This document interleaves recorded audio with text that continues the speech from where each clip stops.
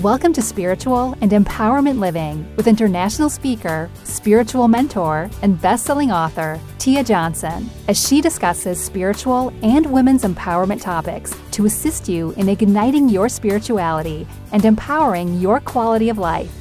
Let's welcome your host, Tia Johnson.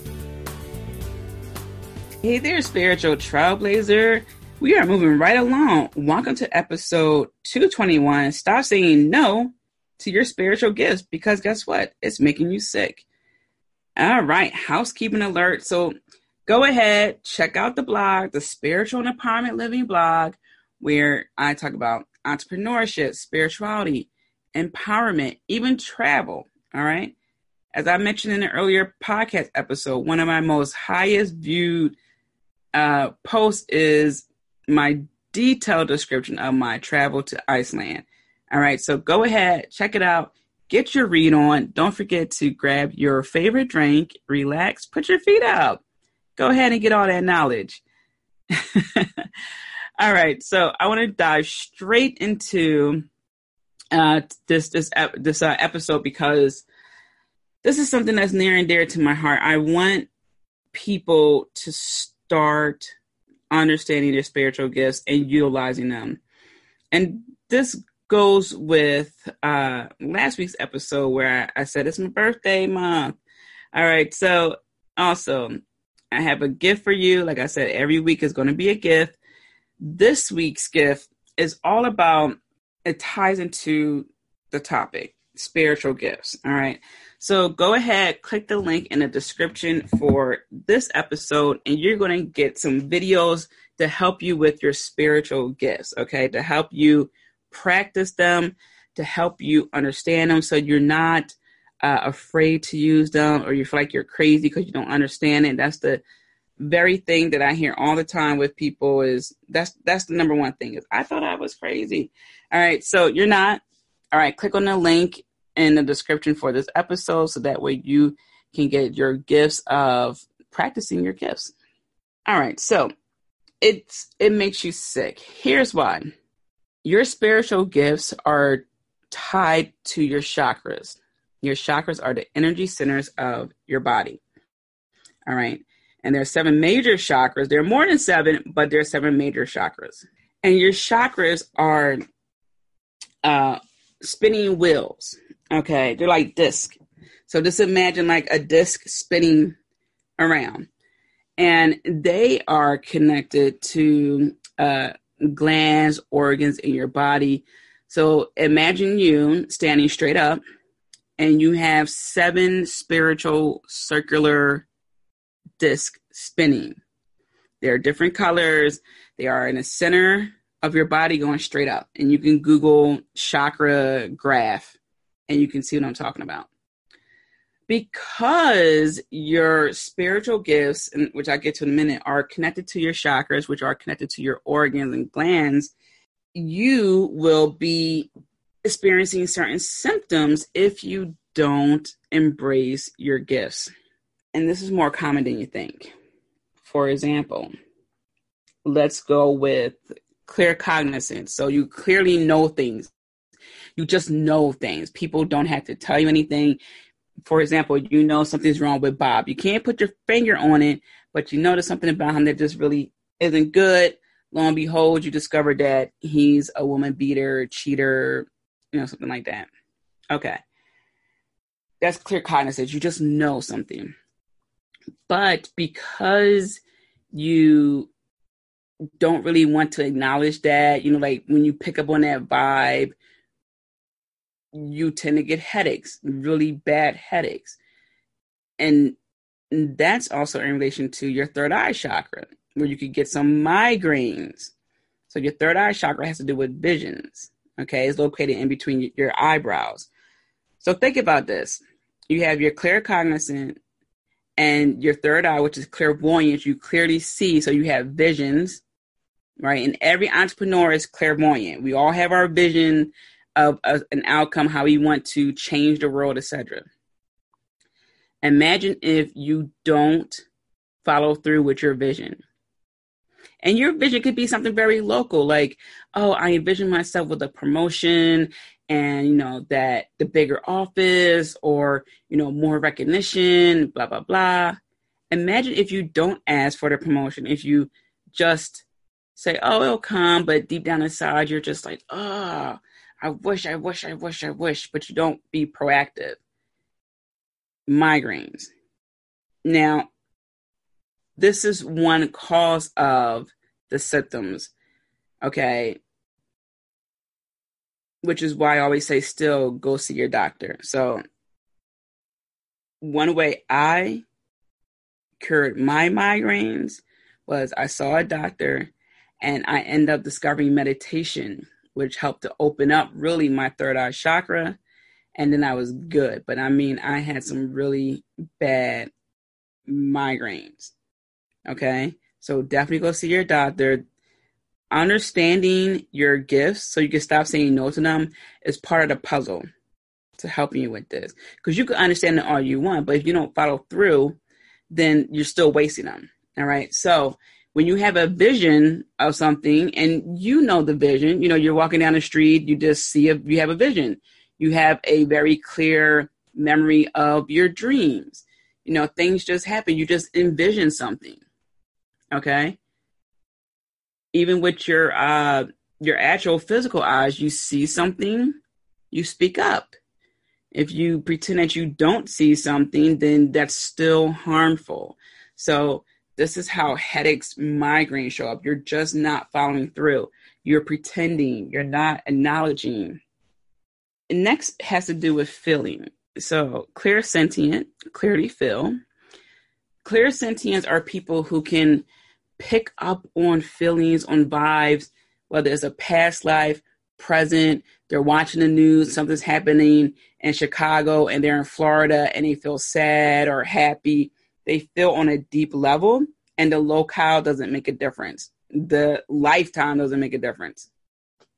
So that's the difference between clairsentient and empaths. Empaths, they do feel on a deep level, but you have to be more close proximity unless they have a deep connection with one or two people.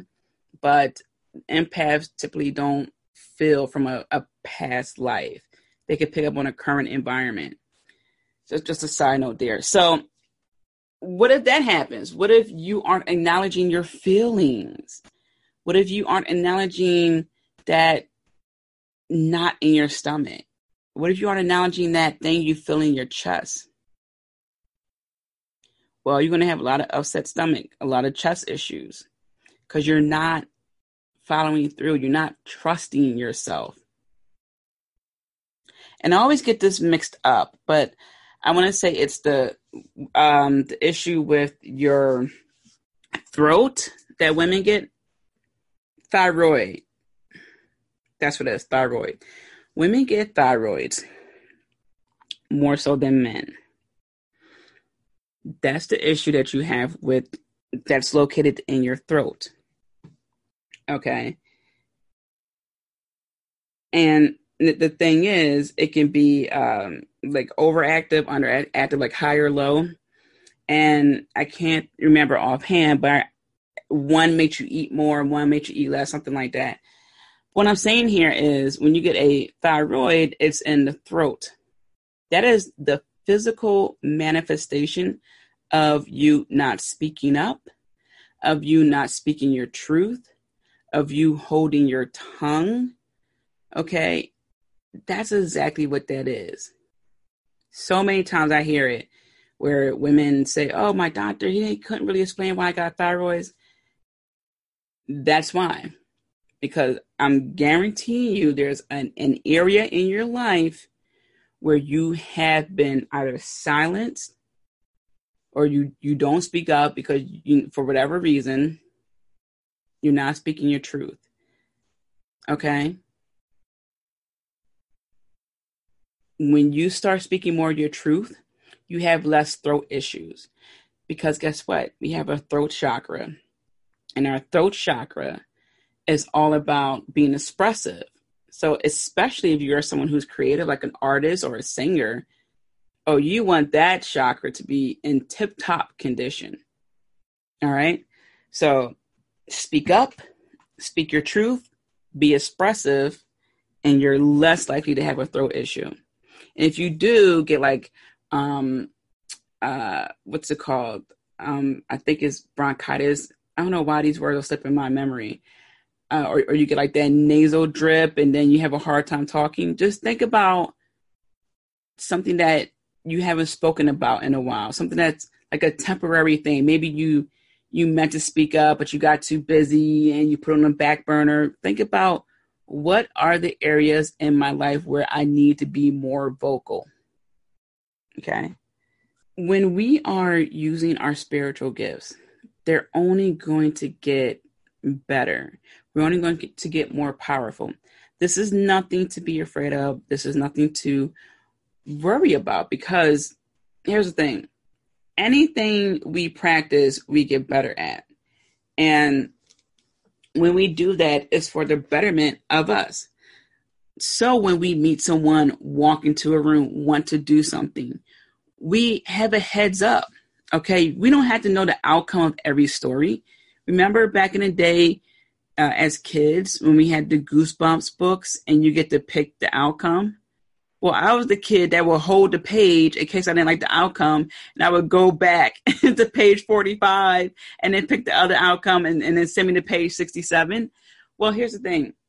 In life, we can't do that, because one outcome could be unfortunate for us where we could have avoided that completely. There aren't many do-overs in life. It just isn't. Okay. So we don't have to know the outcome of everything, but if your intuition, whether it's your chest or your stomach, giving you that feeling of, nope, don't do it. No, don't trust that person. Whether you just know, something's up with Andy. I can't really put my finger on it, but I don't know. I don't really trust him like that. There's something about him. Good. Don't. Okay. There's nothing wrong with having your spiritual gifts strengthened. Next is the reason why this is so powerful is because of this physical manifestation. It can go one or two ways. It could be extreme, like a thyroid, and you may need surgery. Or it could be, okay, I'm learning, let me understand this. And then you become so in tuned that it's truly just second nature. Not even second nature, it just is a part of every part of your being. It's just, you don't even have to guess. And you understand that it's not you and your feelings where it's just like, oh, I don't like John because, he didn't talk to me, but he's talking to my friend. So it's not about that. It's understanding it's your intuition, okay? Not your personal feelings towards someone, okay? Like, oh, he doesn't like dogs, so meh, I'm writing him off. Okay, no, this is the claircognizant, the clairvoyant. Maybe you got a vision of him kicking a dog. You're like, oh, I don't know. Okay? So you have to stop saying no to your spiritual gifts, because it's not just about you. It's never just about one person.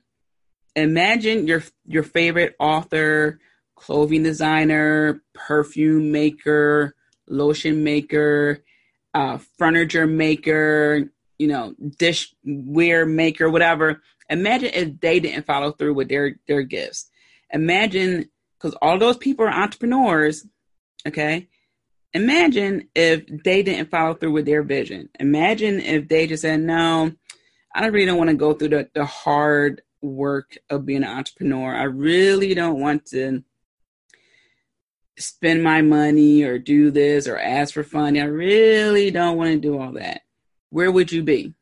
What if your author never wrote that book? What if your teacher decided, no, I really don't want to do that? What if they ignored that? Where would you be? Where would you be?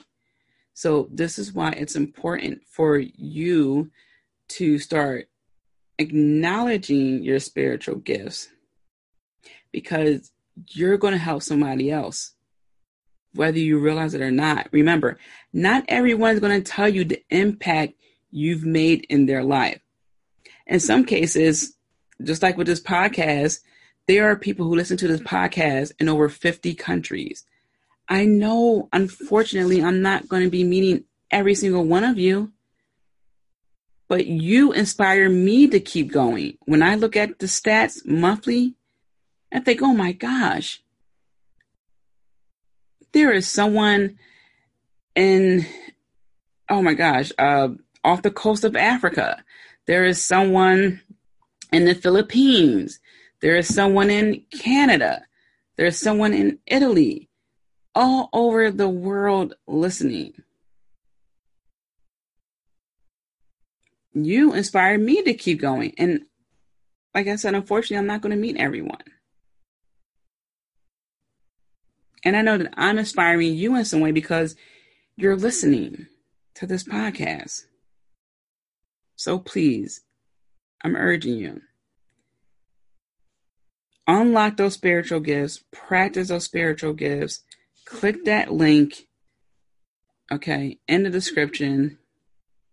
Share your gifts. And you can take your time with that. I'm not saying you got to tell everyone every single gift you have. You can even say, oh, it's just the woman's intuition. Oh, it's just a little hunch that I have. Okay, because sometimes it does freak people out a little bit. Like, wait, what did you say? You can say it was a hunch. Okay, if that makes you feel a little bit more comfortable, you can do it like that. But please work with your gifts. It's a part of you. It's what makes you you. So work with them. All right. So I'm going to leave you on that note. I am sending you so many blessings. I want you to be kind to yourself. And as always, I'm rooting for you. Thank you for joining Spiritual Living and Empowerment with Tia Johnson. Don't forget to subscribe and tune in to the next show. Want to continue the conversation with Tia? Follow her on Twitter, Instagram, and Periscope at Tia_Johnson_. Have a wonderful day filled with many blessings.